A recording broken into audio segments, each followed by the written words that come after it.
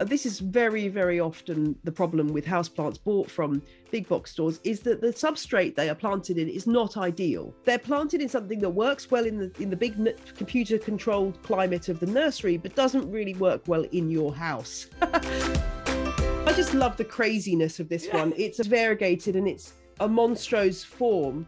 And so you just get this amazing coloration. Now, this has not been watered, has been watered maybe once since October. I don't think I've ever spent more than £20 on a houseplant, because I swap, if I want something rare, I will just swap for it.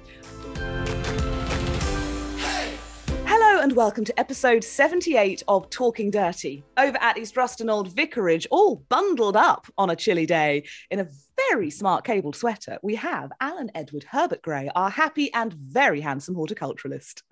And over in Cambridgeshire on this wonderful sunny day, and she's smiling just like the sun itself, we have Thordis Maria Sophia Fredriksson. Today I've decided to model myself after one of those rhubarb and custard sweets. That's the tone that I've got going on my check shirt. And joining us on the other side of the country, we are delighted to welcome back award-winning garden writer, organic gardener, and generally fantastic plantswoman and person, Val Bourne. Welcome back. Thank you very much for inviting me. And I can tell Alan that it is also sunny in the wonderfully named village of Cold Aston, high in the Cotswolds. Has it been very chilly and very cold in Cold Aston? It's been very windy. And this morning we had to take all our nets off the brassicas, because obviously they would have been down in Bourton on the water if we'd left them. And we grow a lot of our own vegetables. So we took the nets off the curly kale and the Cavolo Nero and the Savoy cabbages. And we had a rude awakening this morning, because when I pulled back the curtains at about 7 o'clock, there were pigeons on the purple sprouting. So I made the best beloved get up very quickly and put the nets on. What a way to start the day. He wasn't impressed. Now, we got the chance to see you not that long ago at Alan's wonderful Snowdrop Day, where you regaled us with a very interesting talk. And I'm sure managed to buy one or two things. Dare I ask what you picked up? I bought some snowdrops. I cannot quite tell you which ones I bought, but Brian Ellis, I know, sold me several snowdrops. Which end of the table, Val? Because Brian had organised his from least expensive to most expensive. Well, I don't think it was I didn't buy anything mega expensive. And I bought some snowdrops from the lovely Brenda Foster, who sadly has just been widowed, and her garden, Gable House, I think it's Suffolk. I'm not very good on these. It's Redisham near Beccles. Oh, is that Suffolk or Norfolk? That's Suffolk, yeah. Suffolk, yes. It was going to be open the next Sunday when, of course, we had all the stormy weather. But I would encourage people to go to Gable House if they're on the eastern side of the country to see Brenda's snowdrops. And she always wears a snowdrop hat. I've got several pictures of her. You know what else they've got there? Her late husband, John. I mean, John was such a lovely man. He was a great help to me when we first started organising plant fairs and that sort of thing. They had some lovely sort of fairly young fruit trees, but the fruit trees were festooned with mistletoe, and they had actually planted the seed of the mistletoe on those trees themselves. Yeah. And I think, you know, to anybody to go there, I mean, ask Brenda about it, because lots of people today are growing fruit trees, and there is a knack to actually getting the mistletoe started. And, you know, we all want to do that sort of thing. So go and have a look and ask Brenda, and she'll tell you how. You can't do that on top of the Cotswolds. It's only when we descend into the valleys that we see mistletoe. But John Foster was a very interesting man, because he had a shop, I think in Raveningham, but that way anyway. And Paul and Lady Priscilla Bacon used to bring snowdrops into the shop to sell. And that's how he got into snowdrops. But previously, he was a Bowles boy. So he was one of the boys that went to the club that Edward Augustus Bowles ran. So he had been around plants since a very early teenager. And he was a lovely man, and he's very sadly missed. But he's one of those people who died suddenly, been to a plant fair, and, you know, it's the way all gardeners want to go, I think. It certainly is. And I remember reading E.A. Bowles' book, Gussie, as he was known. Yes. And he frequently, he'd be out somewhere, probably having supper with somebody or something like that. First thing he used to do when he got home was go and look at the bulb frames. And one of the plants that he grew from seed quite a lot was crocus, as you know. Yes. And he was often told off by his manservant for having knelt in the mud near the bulb frames, rather than take something so that his trousers didn't get dirty. He's probably checking that nobody had stolen anything. Bowles was one of the very first people not to label his snowdrops. He gave them numbers, apparently, so that people didn't know what they were. And I've got a little crocus called Bobbo, which is a Tommy, I believe. And I bought it from the garden, and Bobbo was one of the Bowles boys. So the whole of this gardening thing is steeped in history, isn't it? It is.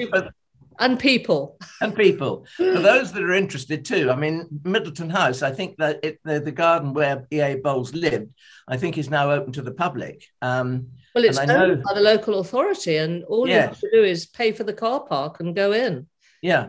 And I mean, it'd be lovely to just sort of have a look and you know, and also, of course, they have a good snowdrop day there fairly early in the year.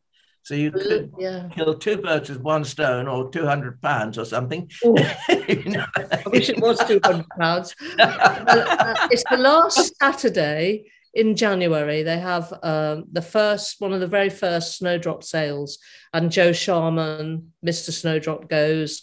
Lots of people sell there, and it's a very good place to buy snowdrops if you've got deep pockets. Well, we're talking about deep pockets, Val. The latest snowdrop to be sold is golden tear, I think. I remember when green tear was the snowdrop that took everybody's breath away, and I bought a couple of green tear secretly on the internet because I didn't want to tell the husband. Oh, we're all like that. But I mean, now golden tear has appeared, and golden tear is what? 1,850 it went for. There you are. Well, it's going up. It shows no signs of 55 bids, and I think either 14 or 15 bidders bidding for it. And we all wonder who bought it, but we don't know. It's an amazing snowdrop. Do you think they'll be chipping it, Val, the person who bought it? Well, this is what I surmised in an article I wrote for the Online Telegraph. Is it a keen gardener who's trying to enjoy it ahead of the pack? Possibly because you're in advanced years like me and you think, how long have I got? I'll buy it while I can see it, that sort of thing. Or is it somebody who is going to wait until June and July and then get the scalpel out? I rather hope it's a keen gardener, but I rather suspect it'll be someone cutting it up a little later.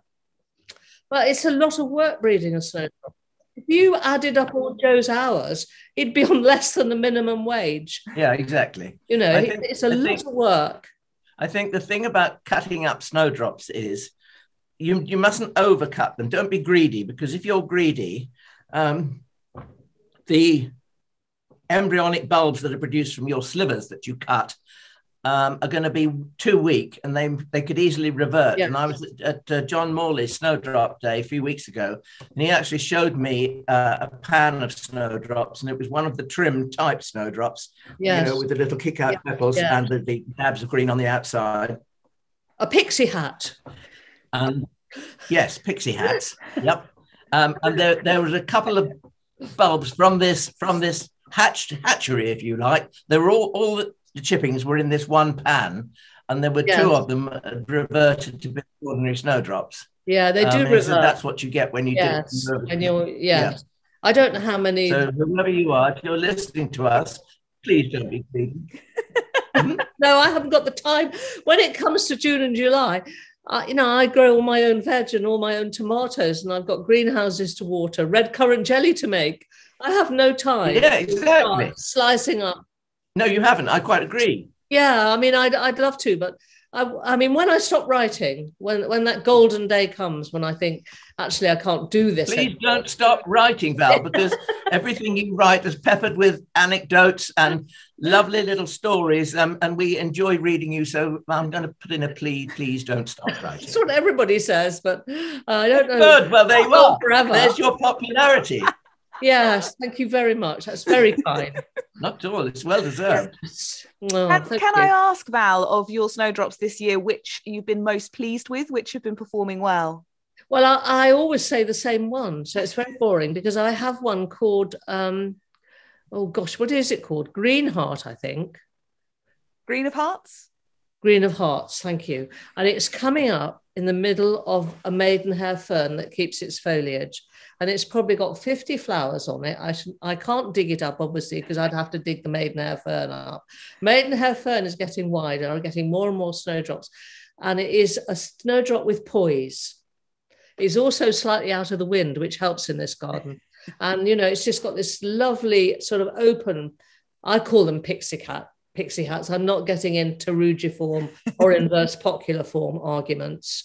And it has this heart-shaped green mark. And with the, with the maidenhair fern, which keeps its colour fairly well in reasonable winters, it's just like a posy. It's lovely. But I love all my snowdrops. I've got a snowdrop visitor this afternoon, and I can hardly wait to go round. It was actually lovely on Alan Snowdrop Day. It's great to see them all laid out on the tables for sale, but there's nothing quite like seeing them in a nice clump in the garden. And have a confession. Oh, I did not go round the garden because when you're doing a talk, you have to engage brain. Yeah. So if I had gone around the garden, people would have asked me questions and they would have talked to me, and then I would start my talk. I've done this before. I start my talk on a note of exhaustion. So I actually sat down, had a cup of tea, looked at the snowdrops, bought some snowdrops, took myself off to a quiet place. So I didn't get round the garden. Well, next year you've got to, because there are so many now, Alan, and they're all... I may never be invited again. So I have to break in, Val. But they're all labelled. And I thoroughly enjoyed it. It's nice to see them actually sort of in the garden situation and clumping up and looking lovely. My husband is very unkind about my snowdrops. A, he says they're all the same. And then B, he says they are the national collection of white labels. But if I put black labels in, I fall on them in the summer and snap them off. And I've got so many in my garden and quite a lot of similar ones that I don't want to lose track of what's what. So there you are. That's a good point, Val, because I know several people that have got named varieties of snowdrops in their garden, and they, over the years, the labels have got lost. I mean, you have to renew them every year, I find. Yeah. Yeah, but I mean, over the years, the labels have got lost, and of course, they've got no idea what they've got and what they are, what they're called. No. And sometimes it's impossible to actually, unless you're an absolute expert, to name them again. Yes. Well, I'm on the side of leaving the seed heads on to get interesting seedlings, and I've got some very interesting seedlings here. So I don't deadhead mine, and I don't mind if there's a little bit of muddling in the clumps, but I do want to know vaguely what's what. So I plant mine close together so that the pollen and the bees can fly. You know, we haven't had many bees this year because it's been so dull and cool here. But that's the way all these interesting snowdrops pop up. Most people don't breed snowdrops. Joe Sharman is the exception. He gets his paintbrush out and deliberately crosses things. And that's why I admire Joe Sharman so much. Yeah. I am very excited. I haven't quite got as many different, because I have finally succumbed. I now have some snowdrops. It happened. This was the final snowdrop event where I could resist. And I didn't quite get all the different kind of characteristics I could, but I tried to get a few different ones so that hopefully in time I'll get some seedlings. So well, there are two magic snowdrops that are very, very good at producing seedlings. When I say producing seedlings, their pollen is very fertile. The first one is Trym, because Trym was a snowdrop found in the 1990s in Westbury-on-Trym, and it's quite slow to bulk up for me. But the pollen produces so many different seedlings. So the best one is Trumps, which was found in John Morley's garden, because that's so easy to grow. But there's Trumpaloot, there's Trism, there's Trym Baby, there's Trimmer. And the other one is actually this yellow snowdrop here. It's a changeling. It's what's called a changeling snowdrop. Let me see if I can hold it still. So it has elements of green and yellow in it, and it's called Chameleon because it's a changeling. There's lots of changelings like that. Midas is one.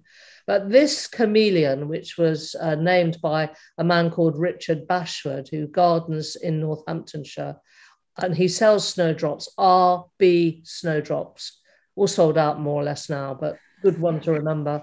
He produced this Chameleon, and it's Chameleon, and Wendy's Gold is actually quite good as well, that produces the yellow element in seedlings. So, what you need to do is get your green ones and then pop some of these yellow ones like Wendy's Gold and Chameleon amongst them, and then wait for 10 years. I don't know whether I've got 10 years, but... Why didn't we have this conversation before I went to the Snowdrop event? Though I suspect I would have spent quite a lot more money if we had, so probably best that I didn't. Well, Wendy's Gold is cheap to get. Inexpensive, Alan would correct you.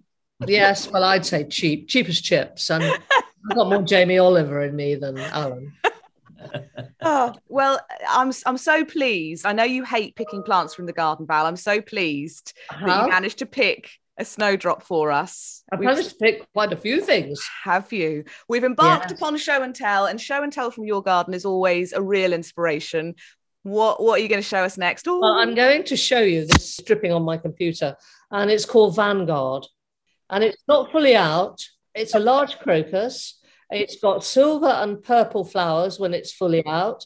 And it's called Vanguard because it is 2 weeks earlier than all the other large Dutch crocuses. And the reason it is 2 weeks earlier than the other large Dutch crocuses is it was collected by Van Chebergen in Russia. And the further east you go in the world, the later things flower.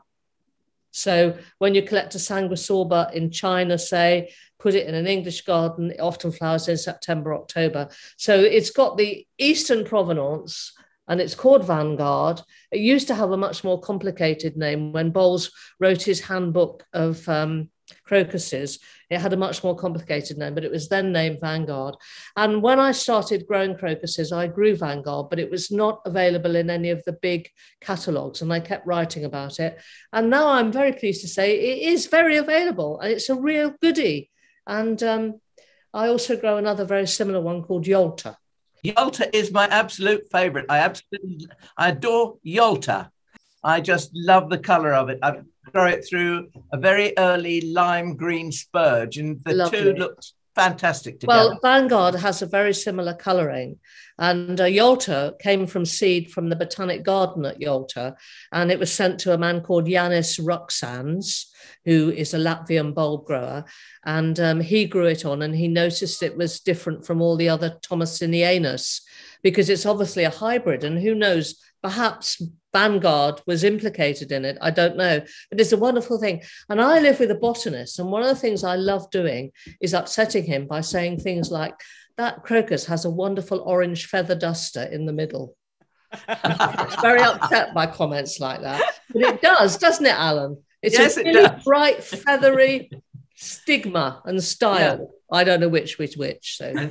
Well, it could be either, but let's say stigma. Yes. It sounds more botanizing. Yes. I love upsetting my botanist husband. Good fun. You've started strong with a couple of fantastic crocuses, including Alan's favourite. So strong start, Well, Val. This is the little Primula, which John Fielding raised. And I think it has Juliana Brud, but don't quote me. And it's called Barbara Midwinter. Yep. And you can see why it's called Barbara Midwinter, because it flowers from about November right the way through. And I think it's an absolutely lovely little primrose, a little burst of colour. You need to put it somewhere where it won't dry out in summer. This is actually growing in a crevice in the paved area in front of our cottage. It arrived as a seedling. But Barbara Midwinter is a lovely little primula that will flower in winter. And I'm going to go on. Shall I go on? Yeah. Yes. This is... it's a form of Iris unguicularis called Abington Green. I think it's Abington Purple. I'm sorry, I'm getting my snowdrops and my irises muddled. Abington Purple. And this is in a very south-facing position in the garden against the house wall, which is what you need to do with these winter flowering irises, which are Iris unguicularis, because they were collected in places like Algeria and Morocco. I do have some other parts of the garden, but if you want the November to March flowers, you have to put it in a warm, very sunny place, sunny position, and you need to tidy the foliage up in autumn. And this has flowered since November. It's probably got about 20 flowers on it now. Now, if you pick a bud of ordinary Iris unguicularis, it will unfurl in water while you have your cup of tea, which I think is so Harry Potter. But this one doesn't do it, but it is the best flowering one we have. I go a silver one called Waterbutt. I grow a blue one called Mary Barnard. But this Abington Purple is absolutely the best flowering one, but I think it's probably the position. So I love those winter irises, even though, you have to give them a good tidy. Do you think because they don't seem to be as, well, they're available, but they're not as popular as some, like an Iris reticulata. Everybody has Iris reticulata. I mean, around my area where hardly anyone gardens, you will see some Iris reticulata, yes, which is lovely. But is it just that they're fussier? Is that why? No, I don't think it's that. I think we now have a sort of thing about buying plants when they're in flower. So we go to the garden centre, and it's very annoying as a gardener because you can't buy a phlox until it flowers in August. And then you've got the devil's job to keep it going and get it going. Whereas if you could buy it in April. But, we have this thing in garden centres that gardeners are so moronic, it has to be in flower so they know what it is. It's rubbish. And this poor thing doesn't look good in a pot. It flowers in November spasmodically and then gets going. And really, you need to plant this in spring and get it from someone like Avon Bulbs or Broadley Gardens, or the nursery, and get it planted and keep it watered so that you get those flowers. It's never going to be sold because it flowers at the back end of the year and finishes about March. And garden centres very rarely have them. They're all like Christmas trees. But you see, I think the lack of popularity of some of those winter flowering plants is because let's go back to the autumn when people say, I'm going to put my garden to bed for the winter. Yes. That's the reason, because they don't think that they don't go out into the garden during the winter. That makes me I've been going into my sunk garden, and we've got some raised beds, and all the raised beds that face south have got Iris unguicularis varieties or Iris lassica.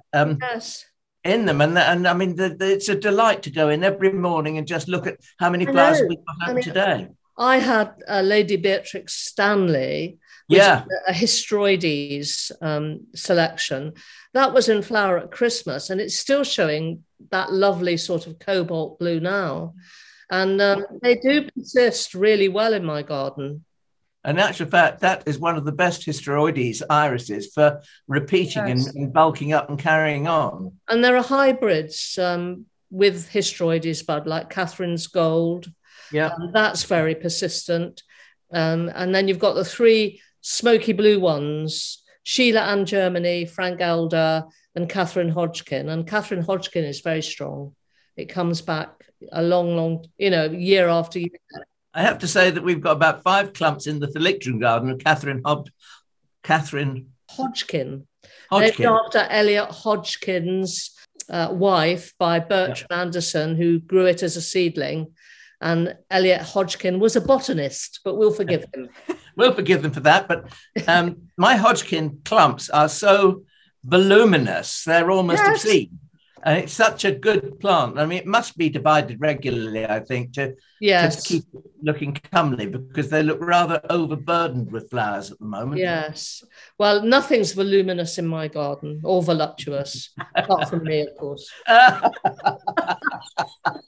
I like this little cardamine. Quinquifolia. It's one of those plants that's flowering now, and it's a spreader. So if you have an aversion to things that sort of take you over a bit, don't grow it. But I love it. And it's made spreads of about 2 to 3 meters. And I don't mind, because by the time April, May comes, it's gone underground. And people will come to my garden and they'll say, I love a bit of that. So I get the spade out and I dig it. And you can't get to the root. I don't know how nurserymen propagate it. They must do it from pots. So I can never dig any up for some people, but I think it's one of the sort of lady's smock family. And, it's got the 4 petals. It's a brassica. It's attractive to bees. I just like it. It's there, and it's just a bit of interest before all the things like the scillas come up, just a bit of colour. It's absolutely beautiful. I don't know why I don't have that right. The Flomo list is increasing, Val. Yes. And this is a snowdrop that's looking very good at the moment. I don't know whether you can spot the 2 eyes at the top. And it's a Rodmarten Arcturus. And this was named by Simon Biddulph, who is part of the Biddulph family who own Rodmarten Manor, which is between Cirencester and Tetbury. Very good snowdrop garden to visit in the past. I haven't been for a bit because of COVID. But this is a wonderful snowdrop because it's so substantial and it's quite short.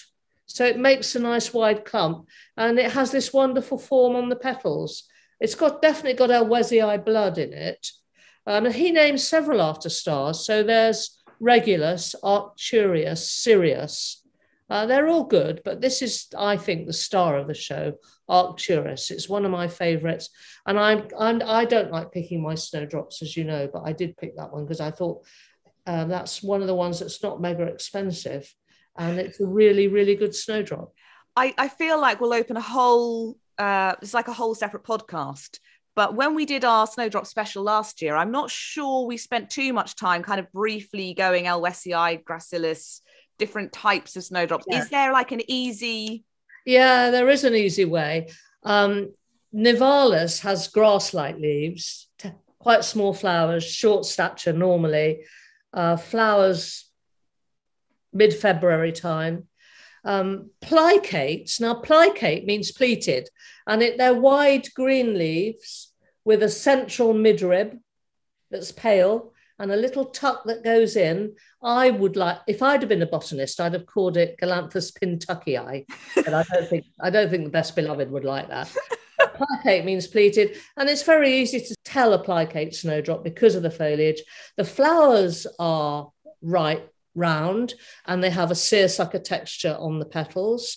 My favourite are Augustus and Amydoncaster, which has green tips.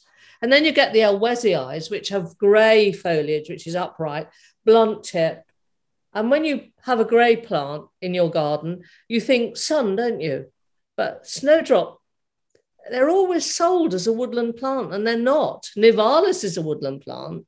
Plicate actually grows better in a more open, damp situation. It's quite often in meadows. There's a colony up on the top of Wandlebury Ring, for instance. But the grey-leaved Helwesii, they'll grow quite happily under roses and in sunnier spots. And they're all the way up my garden. And they're big, bold snowdrops. So when people come, those are the ones they're attracted to. And then you get all the others like Gracilis with its curly leaf. That needs a hot spot. But it's mainly 3 species, Nivalis, Plicatus and Helwesii, that have hybridized in the wild where they overlap and in gardens that have given us all these interesting hybrids. And hybrids have hybrid vigor. So if you failed with Nivalis, you need to find a hybrid. And I suspect Arcturus has hybrid vigor because it's such a strong snowdrop. That's the lecture over with. I'm so glad I asked that question. Well, I don't know that you are. No, I genuinely am. Always look at the foliage. If it's grey, put it in a sunny spot. Oh no, I've gone something wrong. Sorry, I don't know what I've done. Hang on, I'm nearly there. Hello! Hello! Hello, Alan! Hello, Fortis! Hello! This is a label for Chameleon. I don't know whether I'm holding it in the right place. Up. There we go. Up. See you after the podcast. Yeah, brilliant. Oh, right. Well, Alan's blown his nose, so I think we're ready to start. Yeah, I think I might have a quick while. I've just been galloping around the garden picking stuff.